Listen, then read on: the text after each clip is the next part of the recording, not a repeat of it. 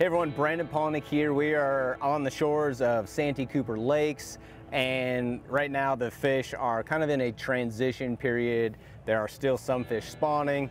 There are a lot of fish that are moving away from the spawn, post-spawn fish, and they're cruising and they're using shallow bars, shallow brush piles.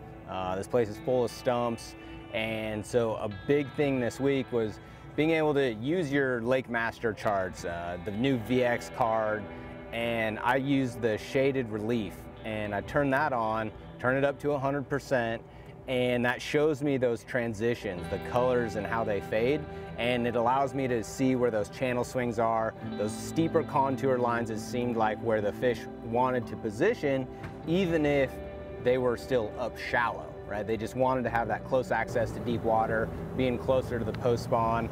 And a big thing is that when those fish sat off the ledge, I would actually position my boat up shallow, drop my raptors so I could make repeated casts at specific targets, right? Whether it was brush piles, stumps, you name it.